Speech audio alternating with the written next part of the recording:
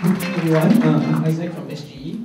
We are an online publisher show that covers startups and entrepreneurship in Singapore and Southeast Asia. So like Xiaoting has already introduced the guests.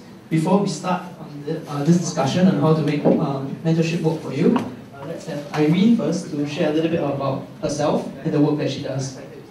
Hi, good morning. My name is Irene and I presume most of you know who I am. I'm so sorry I didn't wear my wig today. And yes, I was not pole dancing, sir. I actually run a couple of businesses in the entertainment industry, the most famous being running into a star that hosted all the K-pop concerts in Singapore that were sell out, and the other one is artist management company called Fang Entertainment. We also do events, and I guess they asked me to come in because I started my company with $2,000, and then there was an ACE. So yeah, it's still here, so maybe I have a little bit of things to share later on. Isaac knows my story. Dr. Stephen? Yeah, hi, good morning. My name is Stephen Fang. I've always been, I've always wanted to be an entrepreneur since as young as I can remember. I think part of the appeal is really about building something from nothing. And my entrepreneurial journey started as young as when I was as young as 19. I also tried my hand at entertainment, didn't make it. But as I've said earlier, you need to fail to learn, and then you can succeed. I don't believe, and I've not met many entrepreneurs to say that I've been successful right from day one. So I think until today I'm still learning, and my hope is to also learn something from you, for those new entrepreneurs out there. But I guess the biggest difference between myself and you is that I've made more mistakes. And with those mistakes, hopefully there are some common threads and lessons that could be shared. So with that, I kind of conclude my short introduction, and I'll pass it on to the next slide. Thank you, Dr. Stephen. Virginia? Okay, good morning. My name is Virginia. Some of you may not know me, some of you may know me from way back in 1995. I started the first company right here in Singapore. It was a spin-out from a research lab. And that was 1995, way back when there wasn't much venture capital. It was very difficult, there was no mentoring and so forth. Anyway, through that journey, I exited and through a backdoor listing. Then I went to China for quite a few years, started a series of companies in China. And I just came back to Singapore in 2007. I decided China was enough for me. If you've been to China, you'll know what I mean. Anyway, so I came back in 2007, having run, a series of companies, at least 5 or 6 in China. And then I decided to come back to Singapore and get my PhD in innovation and entrepreneurship to combine with my practical experience. Hopefully I now have some frameworks. So I just finished my PhD from NUS last year in 重出江湖. And so I'm back into the entrepreneurship scene. Because there's one thing I need to tell you guys, is once you become an entrepreneur, you really are not very employable after that. So, it's very difficult to go back to regular employment after you've tasted the excitement of being an entrepreneur, and you realize actually you don't need to live with that steady income, and that this freedom and the ability to craft your own future is so exhilarating, even through failures, that you can't go back to employment anymore. So I'm back in the scene, no longer as an active entrepreneur, but active as a mentor. I am mentor at SMU and NUS. I teach entrepreneurship at INSEAD and at NUS. And I guess I just got recruited to be a Spring ACE mentor. So, by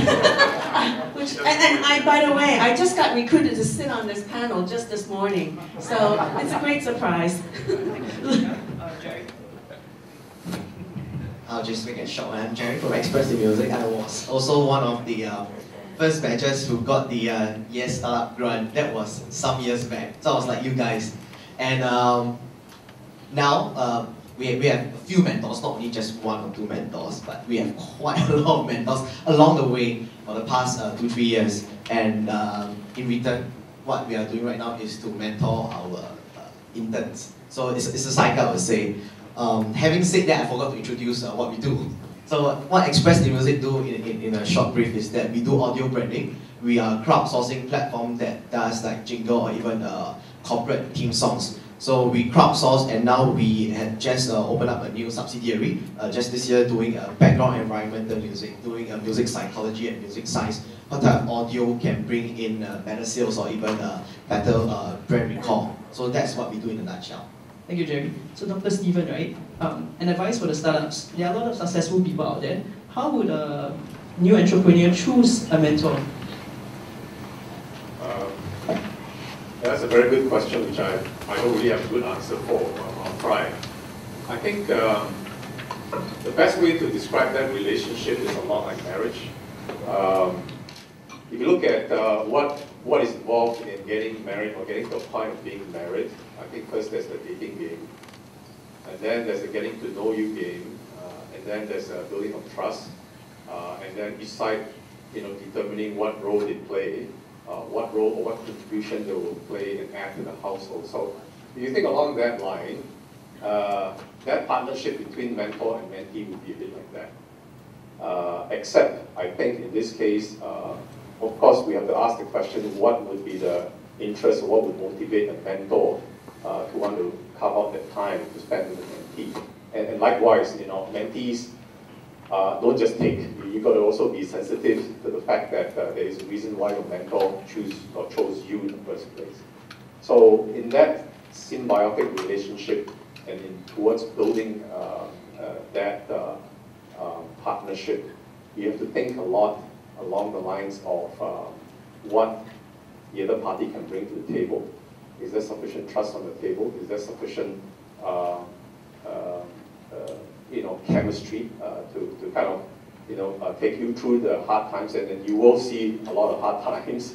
Just like any good marriage, you will go through challenges, and these challenges will make that relationship grow stronger. So I know it's a long-winded way, and there's a lot more in my answer, but in a nutshell, that's how I feel. I'd really love to hear from the other panel members as well. Any thoughts? So, Virginia, you look like you had something to say. You lift up your mic a bit when Dr. Stephen. I was just testing my microphone. Oh, okay. Okay, I have something to say. I think that being a mentee myself for several years, I can share about being a mentee. Do not expect your mentors to be God. They cannot, and neither are they David Copperfield, so they don't make things happen for you.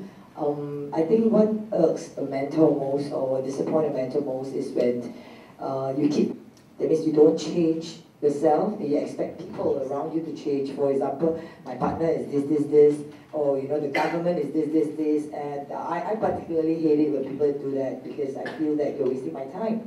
If I keep telling you, giving you advice, and you're not taking those advice and trying them out, I have a lot of people that I would like to spend time with who are willing to learn. So one thing I learned as a mentee, that because I'm a mentee, spiritual mentee, business mentee, financial mentors, and it's not one mentor fit all. Not one mentor is going to fit every needs you need. It's like a teacher. You go to school, you take science, biology, history, and physics. So in the same nutshell, you have to find a different mentor. It's like asking a surgeon how to repair a car. Just because the guy's a successful businessman doesn't mean that he's a successful, for example, he's a good salesperson. Most of them are, but and also leadership skills and technology skills and administrative skills. Everyone have different skill sets. What I do as a mentee when I was young, and I just go to the best of. So you choose. And the people around you that ask around, and it's like, hey, I really can't understand this P&L, this bottom line thing, what is it? Go to people and ask them, I saw this ad and it's really great. Find out who did the ad or who did the marketing campaign.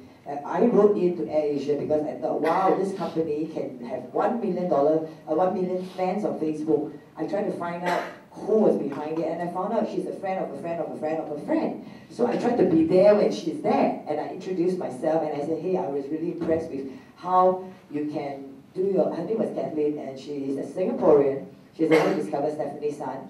And she said, oh, actually, it's because the economic crisis. So Tony Fernandez asked me to cut the budget from 10 million to 1 million, so I got only 1 million to do. So for the whole year, so I have to do a free media.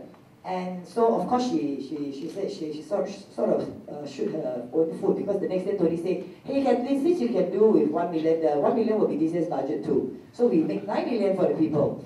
And so I think you just have to be there with the people that you want to, and somehow the universe will make it happen that you're there. Yeah, I think, can I just add on to that?